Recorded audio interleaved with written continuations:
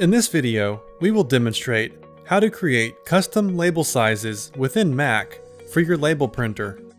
If you are looking for a way to print custom size labels, such as an Amazon FNSKU, a specifically sized PDF document, or to create your own label content, then this is the right video for you.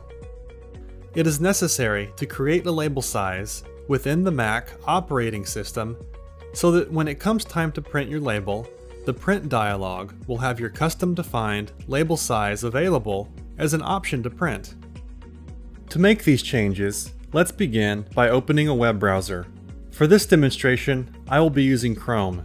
Go to the website arkscan.com/small-sample. Click on the printer icon in the top right corner, or by going to File, Print. And verify your Arkscan printer is selected as the printer.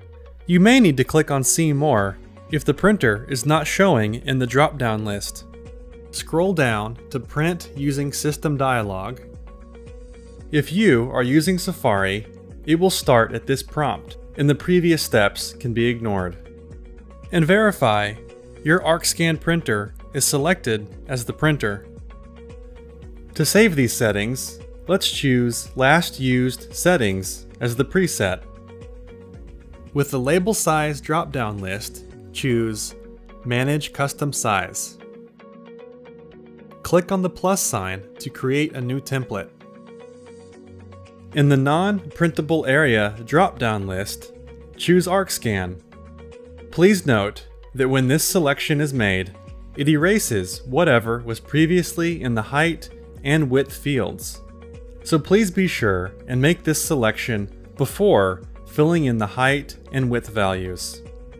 For label size, we need to be sure and get the height and width of the label in the proper fields. Height we will measure in this direction, 1 1/4 inch. Width is this way, 2 1/4 inches. If you don't know how to convert the fraction of your dimension into a decimal, then divide the top number of your fraction by the bottom number. Divide the 1 by 4 and we get 0.25. This means we will put 2.25 in the width field and 1.25 in the height. Double-click on the Untitled line to give this page size a name. I am creating this for a 2.25 by 1.25 inch label, so that is the name I will give this size.